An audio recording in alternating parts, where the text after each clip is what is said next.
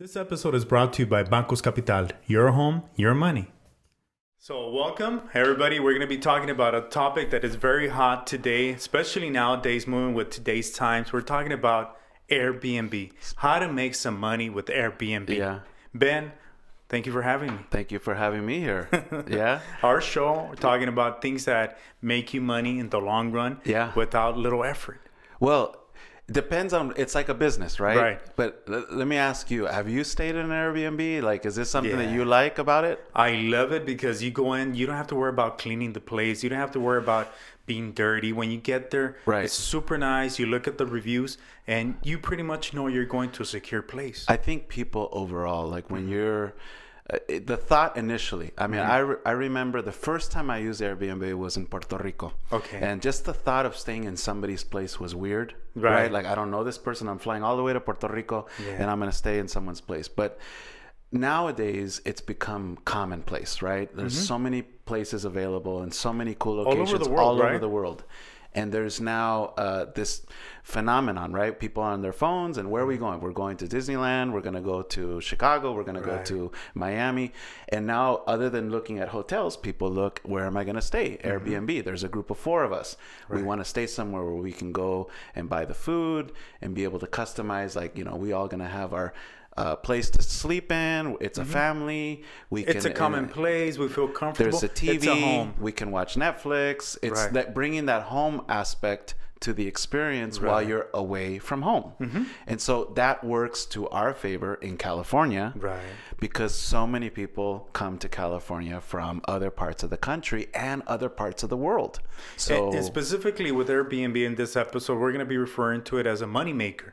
And a simple money maker that if you're in the real estate business, how you can multiply your money every month in an easy way and make the payment and still get some extra cash. I mean, it's unbelievable because you don't realize it until you actually get the business off the ground. So the idea is you want to look at a property that is going to be in a zone where there's lots of tourism opportunity, like Disneyland. If we talk about Disneyland, you know, it's kind of, apparently it's illegal to have an Airbnb in Anaheim, because Disneyland, you know, has Anaheim, with the hotel business. But all the cities surrounding Anaheim, like Lakewood, like Long Beach, like Cerritos, like Cypress, Santa Ana, Garden Grove, all these places are candidates, and you're not terribly far away from Disneyland, and you can offer to families that are coming from all over the world that are ready to spend their money. You actually get a chance to kind of take that money away from the hotels. In other words, you as a homeowner operate a business if you make it attractive and you love that you have this gift of hospitality and you love to, you know, make people feel welcome.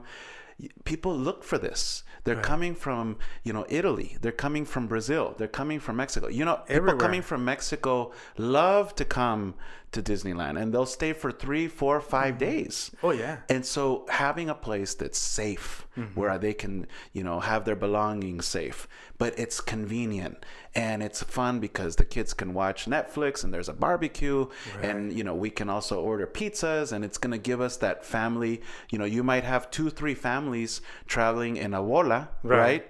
And they want that place where there's, you know, 6 beds, everyone can crash out in the location and it's convenient.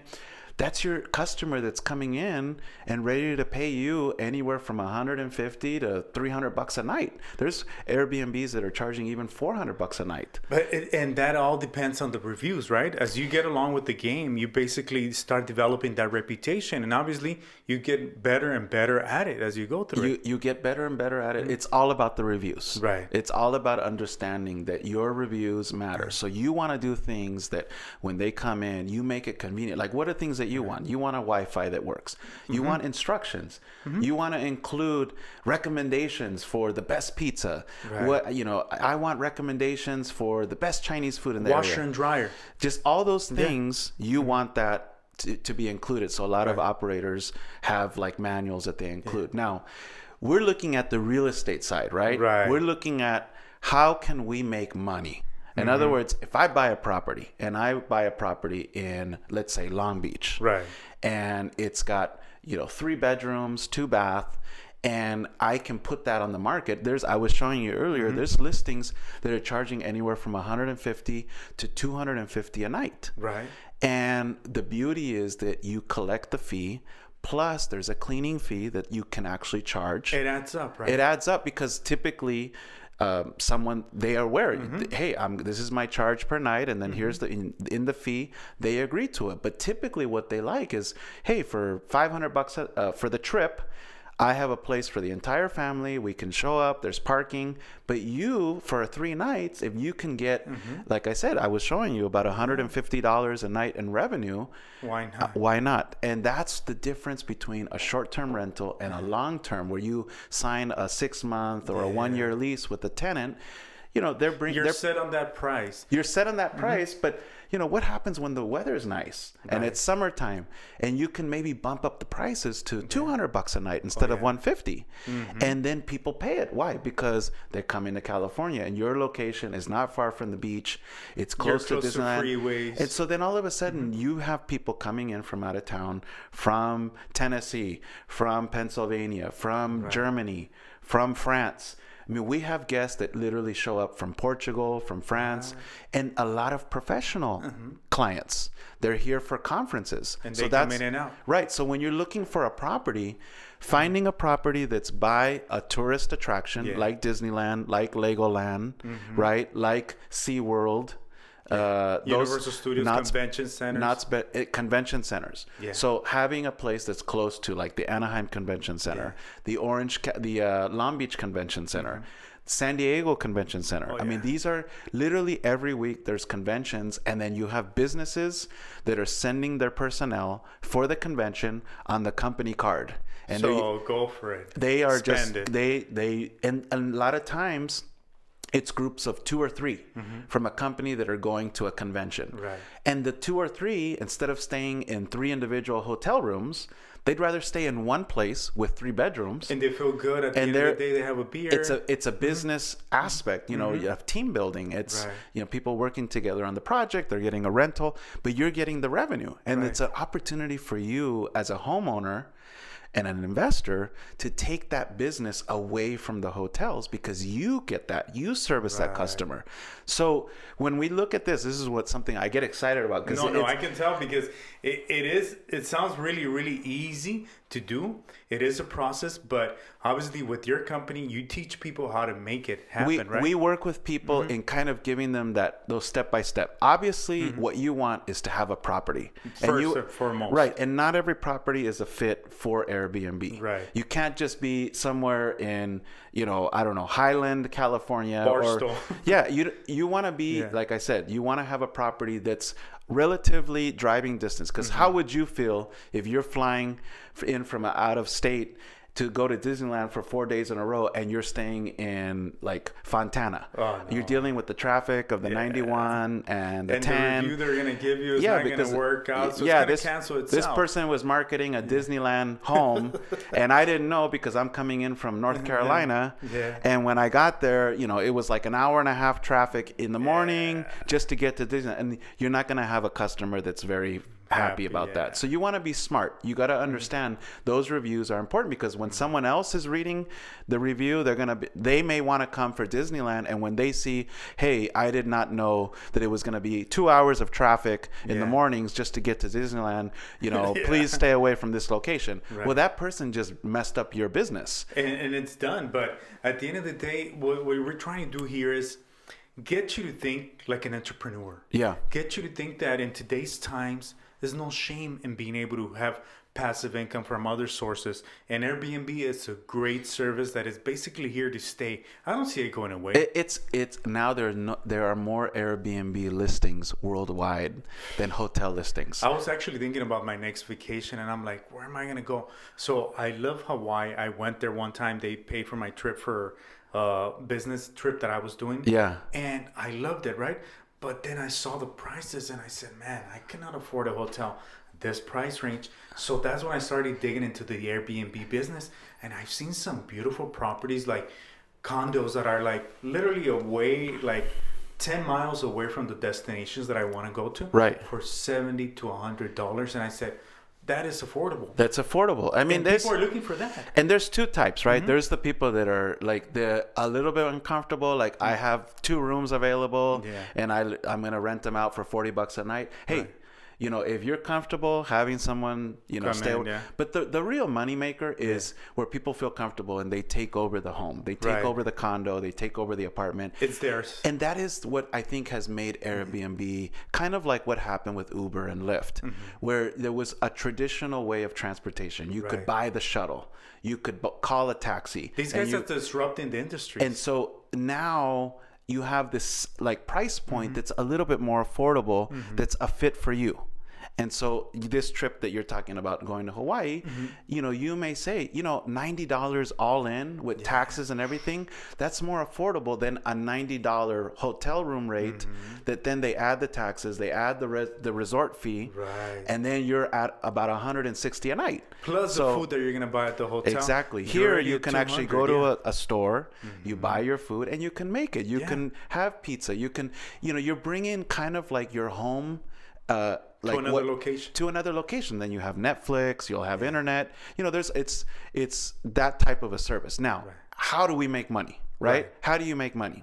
So you look for a location where you want to buy a property that's going to be within proximity to these locations, right? So let's say we're talking about Disneyland, and you're looking at a property in Long Beach, and you make the decision, okay, I have a property, I live in the west side, I live somewhere in, like, let's say we're talking about Downey, right? You have equity most likely if you bought in the last 3 to 5 years. Money you're sitting on about $200,000+. Okay, now the beauty now is the cost of money is so cheap. You know, they just lowered the interest rates. Sub 4%. So what happens, the cost of your money is being able to take that money and invest in an opportunity, whether it's a home, whether it's a 2-unit, like a duplex. You can take that money and then you invest in that type of a property in, let's say, Long Beach, right? And you fix it up, you get it all set up, you put some cool furniture, you set it up like, man, I'm setting this up to make it attractive for people coming in from out of state, from out of town. I'm going to provide instructions, and we can kind of coach you on all that stuff, right? But the beauty is, if you have a chance, and let's say your payment is going to be in the $2,500 to $3,000 range, right? Let's just say it's $3,000 a month. The beauty is being able to generate the income through an Airbnb that allows you, even if you rent the place and you get 15 to 20 nights a month, not every night of the month, you end up going from having a place that like is empty and you're sitting here trying to figure out, I'm going to find a renter. Right. And am I going to find the right person to be there for a long-term rental? Then I'm going to be dealing with, what if they come out to have some issues? What if they fall behind?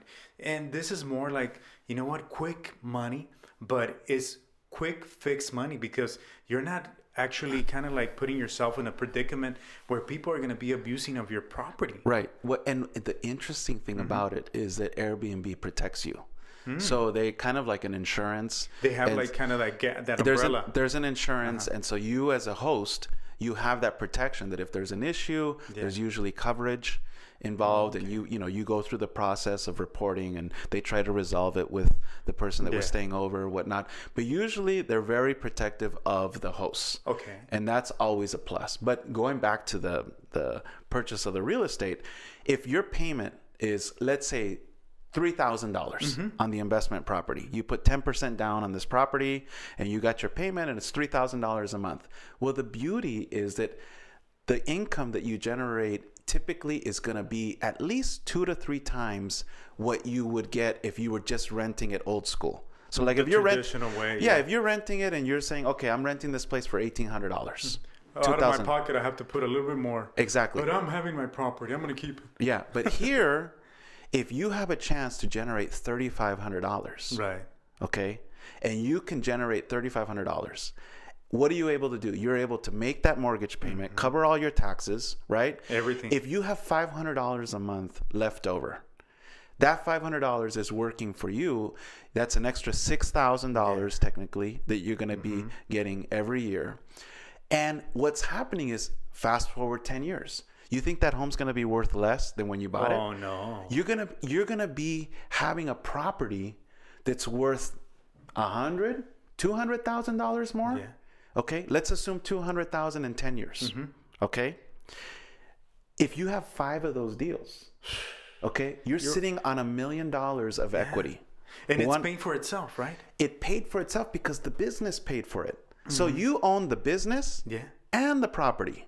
You're the landlord for your own business. And the benefit also is that, like you said, if you make $6,000 as income, passive income, right, you have the option of keeping it, spending it, going on a vacation, or putting it back into a property and paying off your mortgage even in a sooner manner. You can, right? I mean, literally paying an extra $500 a month, you can cut off almost 10 years of interest on your mortgage. Imagine. But the beauty is this.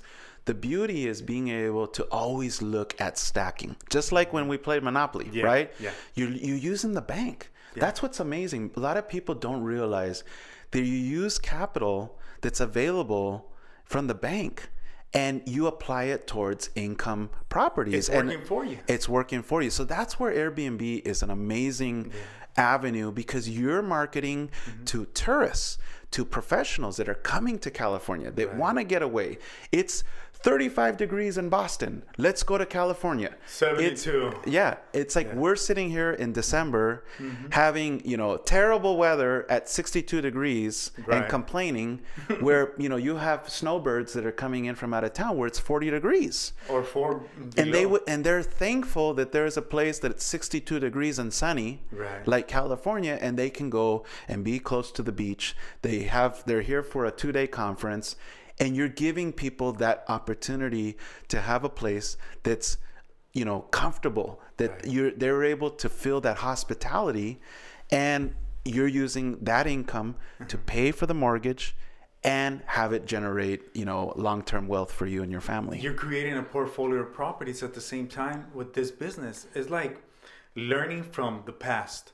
People that have made money in the long run, the Trumps, and I'm not getting into politics, but just families that have made money in real estate. Yes. It's because they started in a game at one point. The point here is to start off now. Yeah. You have that equity. Why not pull it out and build it for future generations, for yourself when you have a retirement, when you say, you know what, I'm not going to depend on Social Security. This morning, I was driving by the gym where I go. I did my workout, and as I was leaving, right next to it, there's a Social Security office. And it broke my heart to see people kind of just walk in there like begging for their money. Right. But that's their only source of income. Why?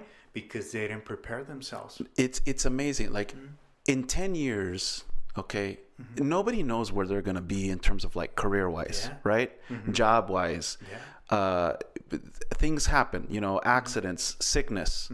One thing we always know as we're getting older is you got to be honest and real with the fact that life is going to happen. And as you every day that you have 10,000 people on the baby boomer side that are turning 65 in this country. Every day 10,000 people every day are turning 65, and 10,000 people every day are also turning 85 years old. So what's happening is you have one of the things that I guess insurance companies found out is that the baby boomers are living a lot longer than, they originally expected. And that's because of medical attention. People are taking care of themselves and whatnot. But the opportunity in real estate is always there, where you can take that home equity that you have, apply it, and then be smart. How am I going to make money? It's not just about finding a deal, fixing up the house, flipping it, and trying to, walk out with $40,000, $50,000 profit. I mean, so many people are doing that now. The opportunity right now is being able to think long-term, because long-term is when the properties work for you. You're getting cheap money from the bank, and you're making all this money from a business like Airbnb. And like you said, it's something constant, because now, especially that travel has also gotten down. People can travel anywhere for such low prices that it's affordable. And people are traveling. Like, for instance, I went to Disneyland not that long ago, and I saw people from Mexico. I saw people from Spain. Like, people that you would never, think in the past, they would be able to travel. It's so affordable that, in that sense, you can also take advantage of that and realize that it's not just one ethnic group that's going to be coming into town. If not, it's being international in your mindset as well. And I think that when you think ahead, what person in 7 to 10 years wouldn't want to have, 5 different streams of income covering every, let's say you average $500 a month, between 500 and 1,000. You have good months, you have lower months. But if you had basically an extra $500 a month and you have 5 properties, it's $2,500. Right. And that's income that you're making on top of paying, the mortgage, on top of paying all your expenses. Right. That's income that 5 properties. And like I said, in 10 years, when those properties go up in value and you have 200 times 5, that's $1 million of equity. And not counting the fact that if you use that money to put it back, you might even have more equity because your property is already halfway paid through. So if you wanted to get rid of it in the future, instead of having 2, you have 3, 4. Everyone looks at what's my retirement? Like what some people don't even, they're so busy, they're working 2-3 jobs, and working is key, right? But also working smart. There's ways to keep working and also having your money work for you. Work smarter, not harder. Right. So when you work in this way where you're working, you have your job, construction, you're fixing cars, you're in you're in the service business, you have your job. If you're married, if you're single, you have your income. This isn't about leaving that and all of a sudden you're going to do this full time. Some people do. But the beauty is that you have that flexibility. If you have properties working for you, all of them are going to go up in value. If you have a business like Airbnb that generates that income for you, these are people that are choosing to stay at your location as if they were staying in a hotel. You're taking that money away from the Holiday Inn, away from Marriott, away from the big chains, because your price point is more accessible. Right. And you have now multiple streams of income. And if something happens, you are, let's say you're dismissed from your job, or you decide you're no longer going to work this job because you're tired of the commute, you're tired of driving 2 hours, so you're going to decide to pursue another opportunity that's closer. You have that flexibility to know, hey, these next 2-3 months, I was saving this amount of money. It's here, and now I can transition to another job, but I still have these properties. So that's the idea, is being able to use Airbnb. I think one of the best things to do is, if you got money, refinance, take the money out. It's never been cheaper. Be able to use that money to help you build wealth using a business like Airbnb. And Airbnb, like you said, taking out the money at a low interest rate, it's a benefit. There's other people that, for instance, in my case, this is what I did, and you helped me through the whole process. I took out the money, I refied my loan, and the money that I took out, the extra money, I put it back into building a small house in the back of my house because I had the space. Okay. I did it fairly cheap. Right. And now that little house that I don't even have to worry about, people come in through the Airbnb business through the side. Right. My house is in the front, and that money is still being generated. It's paying for the loan, and I have that thing forever and ever and ever going. If I ever want to move out of my house, I built another little house behind it. So that's another option, but I'm utilizing the Airbnb model to suffice that income. And in the long run, that money that I pulled out at a low interest rate with Airbnb combined, it's bringing up my value of my property. If I want to turn around and sell it in 10 years, I sold 2 houses, but in the meantime, I paid for them through Airbnb. Exactly. And I think we're seeing more and more folks that look at opportunities to take, if they have a fairly good size home, they're basically setting up like home within a home, like a separate guest quarters or casita or the grandmother suite or the mother-in-law suite, whatever you call it. Unit, and they make a separate entrance, and you set it up so it's got a bedroom, it's got the restroom and the shower and everything, but it's the entrance is through an outside, and you have a lockbox or you have a separate entrance. It's connected to the home, and so some people like that. Some people like the fact that it's separate. I'm coming in, my flight's at like 11:30 at night. I don't have time. I don't want to meet anybody. I just come in and I stay in my place, give me my check-in instructions. I put in my code and then they stay there. You're there. And they like knowing that, there's somebody that's close by. If the TV doesn't work, if there's a problem with the Wi-Fi, there's a problem with, whatever. When I went to Ensenada, I rented a place by the beach. It was a beachfront house. And in the back, the lady was staying. Small little apartment. Yeah. And in the middle of the night, that happened to me. The satellite wasn't working. We were trying to watch a movie that we're looking forward to. We brought some beers in. We brought some tacos. We were chilling. Right. And I went back there, and she's like, oh, you know what? I forgot to turn on the switch on the thing for the house, blah, blah. Small little thing. She fixed it. Great. We had a great time. Oh, yeah. No, I mean, that's what you want, right?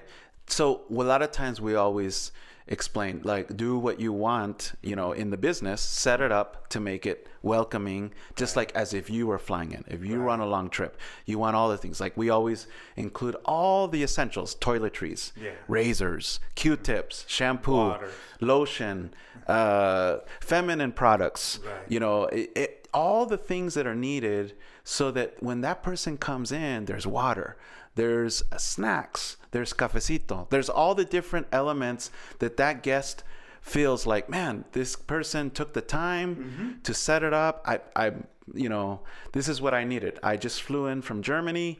I'm here for my conference. It's going to be tomorrow at 1 o'clock in the afternoon. I get to sleep in.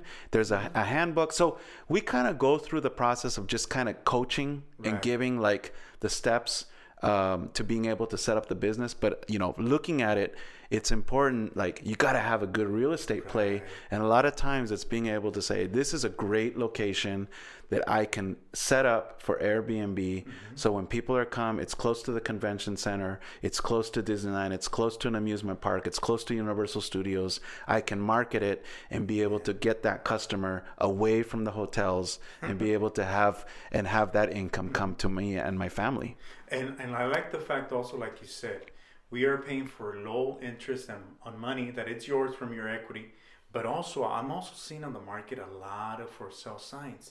So right now the inventory is growing in the homes. So it's a perfect opportunity for you to go in there and buy a place for little money as well, because the inventory is going to be huge. But the time to act is now. If you have that income, residual income in the back of your house, do it.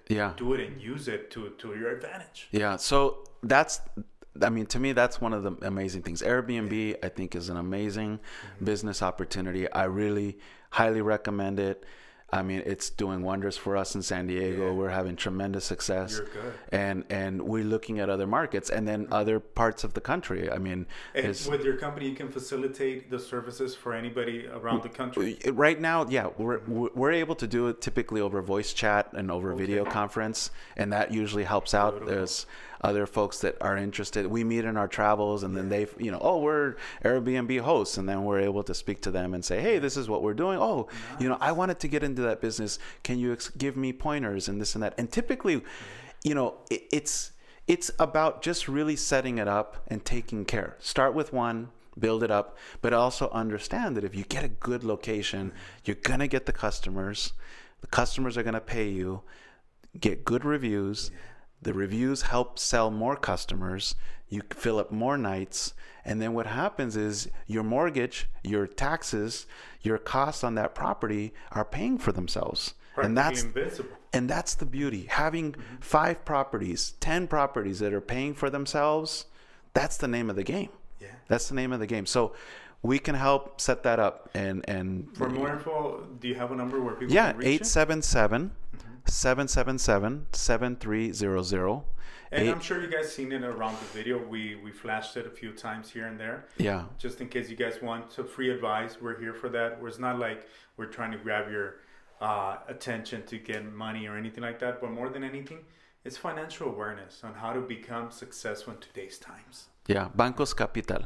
Bancos Capital. We're here to help you. Thank you so much.